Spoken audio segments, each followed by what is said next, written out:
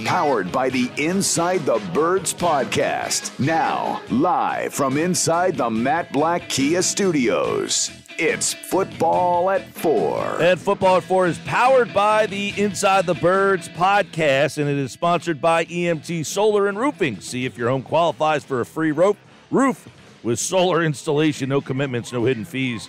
Go to ESPNsolar.com to see if you qualify. Adam Caplan from the Inside the Birds podcast, InsideTheBirds.com, the Inside the Birds pre- and post-game show on their social media channels. Adam can tell you more about where you can find them this weekend as they get you ready for Eagles and Commanders. Commander Caplan, how are you? Hey, man, good to talk to you, Mike. Yeah, so our pregame show will be live in person if you want to go at Rivers Casino in South Philly. And then we do the post-game show, and that, by the way, that's from 10 a.m. to 12 p.m. We always start around 3 hours before the game. We start at the top of the hour. We don't do it like, even if there's a game at 4:30, we're going to do it. We're going to start at like 1 Eastern when they play at 4 o'clock. So then we've got I'm going to say, Mike, 15 minutes after the game, we'll be on myself, Jeff, and Trey Thomas for the post-game show. The pregame is me and Mosher. Greg Gosel's back this week. Trey filled in for him. And then it's also Jason Avon is tremendous. And he had some great stuff on Chauncey Gardner-Johnson in our show last week. He broke down his tape and said, look, he had to be better for this game against Minnesota, and he was. Well, obviously, he'll be a factor this week because you're going to get a team and a guy in Carson Wentz that likes to throw it around. We'll get to that in a minute. But let's take a look at the health of these two teams. The Eagles very healthy as they enter this game. Not a lot of guys on the injured list for Philadelphia. And, you take a look at basically it seems like everybody's ready to go, right? Yeah, barring something unforeseen, Mike, they're all going to be ready to roll. Washington's got a lot of players that are banged up. Couple will miss. Chase Roulier will not play their starting center. He went on IR. He might not even come back this season. They don't know yet. Wes Schweitzer should play. He could play center or guard. He's played mostly guard in his career. He is cleared for the game, from what I understand. In fact, he should have played last week, though, from what I understand. We have a really good note on today's show that dropped, our game preview, but he should play. Dana Wise, who's their top backup D tackle, he's out with a high ankle sprain. Chase Young's done, obviously, for the first 4 weeks, maybe even for the first half of the season with his torn ACL, and that clearly has been a problem. Casey Toohill won't play. Former Eagles 7th-round pick. He has a concussion. Cam Curl's back with a right thumb injury. He's back. He's really good. Greg Cosell loves him. So they've got some guys that are banged up. Not good when you're going against a healthy team that's probably better than you are. And this is a game where, by the way, Mike, it would not shock me if at least 10,000 Eagle fans are at. Yeah, I know that we're sending some people down there. There's a bus leaving from South Jersey. I know there's some other places sending a lot of people down there. So could be a high contingent of Eagles fans. The way they won that game, and then, of course, the next day it catches fire. Everybody starts talking about Hurts and MVP and Super Bowls. Yeah. Obviously, the excitement is there. Is there some concern? Is there a letdown or a trap feeling here? I mean, you got the Wentz thing. I feel like the Wentz thing hasn't even got a lot of attention this week because of the way they played Monday night. Kind of even overtook that. Yeah, well, remember, it's a short week, so you're always worried about that. They have to travel, but it's a very quick trip, 2 hours by bus. I believe they're changing it up this year, Mike. I think they usually take the train, the Amtrak. But from what I understand, they're busing it. So whatever, they're going to be there. It's a quick trip on a short week. They didn't practice on Wednesday. They had a walkthrough. They only 2 days of practice, and they don't go hard at all anyway. Thursday's their most intense practice, if you want to call it that. Thursday's a very short 1 hour practice, and it's going to be challenging for them. But the good thing is, as you said, Mike, they're very healthy. One of the healthiest teams in the National Football League. Ironically, who do they play next week? Doug Peterson, another revenge game. Doug Peterson's Jaguars, the only team in the National Football League to not have a player listed on their injury report for 2 weeks. I've never heard that before, covering this business for 20 years. That's unheard of. So they'll play the Jaguars next week in Philly. But for this game, Eagles are healthy, no doubt about it. Now, in terms of the letdown, we talked about this morning on our show that dropped at 6 a.m. Eastern on YouTube and every podcasting platform. We're not going to know. Like, let's say the Eagles lay an egg, they lose 20-0 or something, or they lose by more than 10 points. Everyone's going to point, see, they're cocky, they're listening to what people are saying outside the building. There's no way to know that, quite frankly, because we don't work for the team. We're not in the locker room when the media's out, when they're not allowed. We don't know what the players are saying to each other. But I know from talking to a couple of the veterans over the years, this went on in 2018, a little bit in 2019, where guys started thinking that they were a little bit better than they were. It's hard to quantify it, but sometimes when teams have letdowns, it's generally later in the season. It's not like, first of all, Washington's 1-1. Their offense has been fantastic. Wentz has actually played pretty well. He's turned over 3 times, but has 7 passing touchdowns. Their defense has been bad. We're going to get into that in a minute, Mike. That's the problem with Washington. It's nothing to do with their offense. It's the defense. Hey, I do want to get this in there real quick. The Eagles injury report official just came out. Landon Dickerson did not practice, and he is questionable with a foot injury. So that's new. Okay, Mike, that's new. Now he was listed last week with an illness, then he took him off. That's not good because he was not listed. He was rested.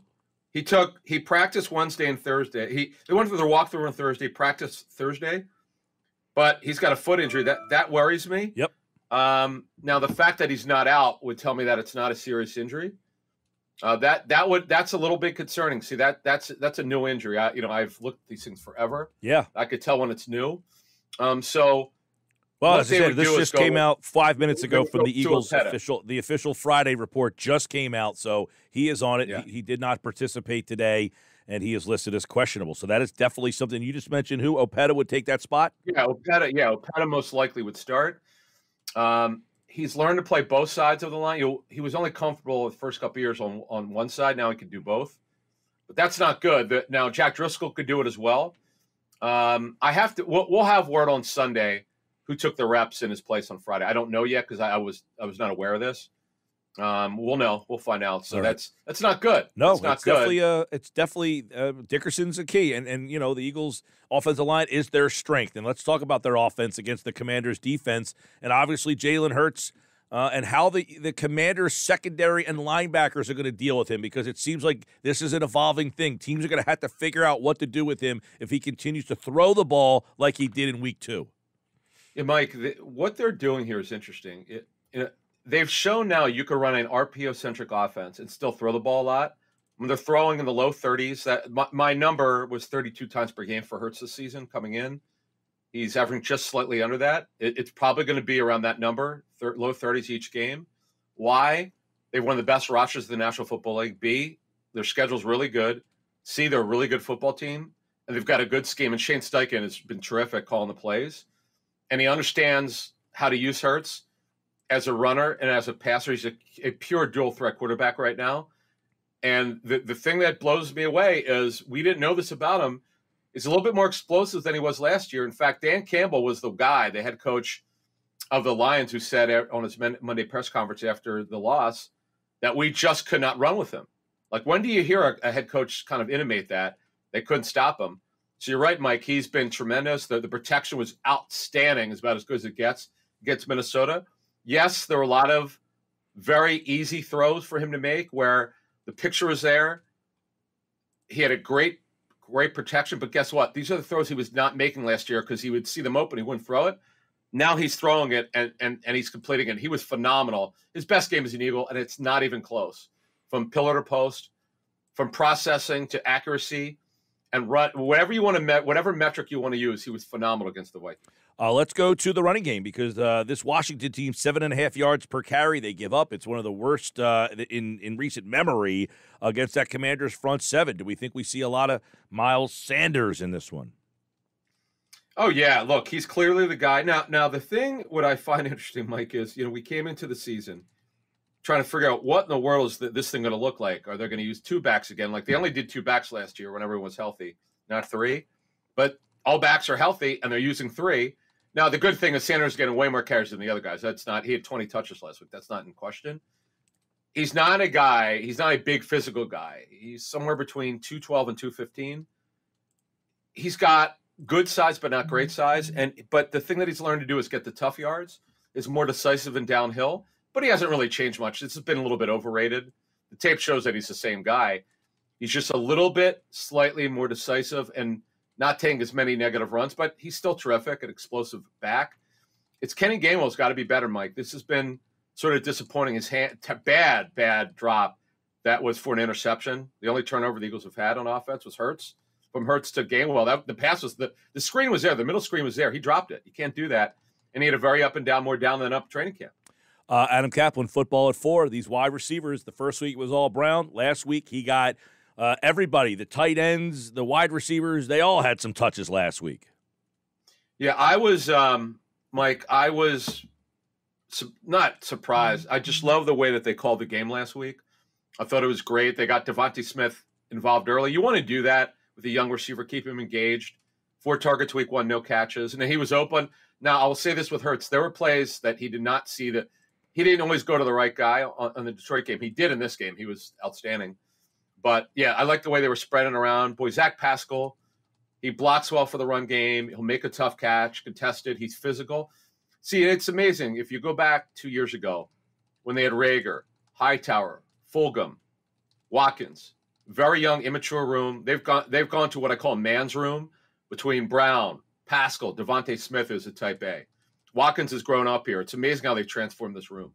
Really is. They've got a couple of different options, and even you mentioned Pascal. He's a veteran guy who is a sure-handed type of player, much like Jason Avant, who's on the inside the Birds team. He's got that vibe to him that he'll make that chain-moving catch. Let's look at the Eagles' offensive line. As we kind of said, if Dickerson's out, but this line against the Commander front seven, can they rely on this offensive line like they normally like to? Yeah, Mike, and they've not gotten good pressure, and they've been awful on the back end. They've given up too many plays. Getting Cam Curl back will certainly help. He also could cover tight ends if needed. He may be on Goddard Sunday. We'll ask Greg Cosell and Vaughn what they think on our pregame show. But I think in the end, Mike, the Eagles' offensive line, even if Dickerson can't go, will be fine. They'll be able to handle it. It just won't be as good without Dickerson. But they'll be good no matter who starts in his place. If indeed he's out, we don't know that yet. We'll see if he's available. But no, they'll be able to handle it. It's boy. And then you mentioned earlier, the Washington could not tackle at all. They've not been good against the run, really bad against the pass. There are plays there to be made, and I expect Hurts to play well. This is a game on paper. The Eagles clearly have the better roster. I think they're better. Although I'll give their coaches credit, particularly Scott Turner's done a phenomenal job. Their offensive coordinator. They're not having problems scoring, and what you're going to see Sunday, Mike, is they're going to spread the Eagles out as we transfer to defense. They're going to spread the Eagles out. Eagles are 3 deep at corner, and we'll see who wins. They're super deep at receiver and tight end, and they're legit 5 pass to target deep. They're really a good offense. The Commanders' offense, Carson Wentz triggers this whole thing, and kind of give us a little insight on how they wrap this offense around Wentz and who's had a pretty good start to this year. They've been really good. He's had a couple mistakes, but overall he's played really well. They don't run it well. Antonio Gibson is not a natural running back. He's a former receiver, played running back 1 year at Memphis. He struggled a bit last year. Brian Robinson, unfortunately, I'm sure he got shot twice, and thank goodness he's going to be okay. They're probably going to get him back for week 5, and they need to get him back because they just don't run it well. Not that you have to run a lot in the National Football League. When you run it, you want to run it well, and they don't run it well. And this has been a real problem for them. And I'm looking at some numbers breakdown here for the run game. Boy, it was terrible last week. That helps you when you become one-dimensional. It becomes easier to defend. And that's yet another area where the Eagles run it well. The second best running offense in the league, one of the best passing offenses in the league. Everything lines up, Mike, for the Eagles to win this game. But you hope that they don't have that letdown. I don't see it like others do. I just don't see that. Yeah, we know that the Commanders, by the way, McLaurin has really hurt the Eagles. That's a guy, too, that they got to figure out what to do with. Now, they figured out what to do with Jefferson, so we'll see if they employ a similar defense against McLaurin, who I think has almost like 500 yards receiving in the games he's played against them. So that's probably a big matchup to watch there. Adam Caplan, Inside the Birds, the pregame show on their social media platforms. Inside the Birds podcast dropped this morning. If you want to go a little deeper on the Eagles and Commanders, you can do so on the Inside the Birds podcast. Adam, appreciate it, bud. Thank you.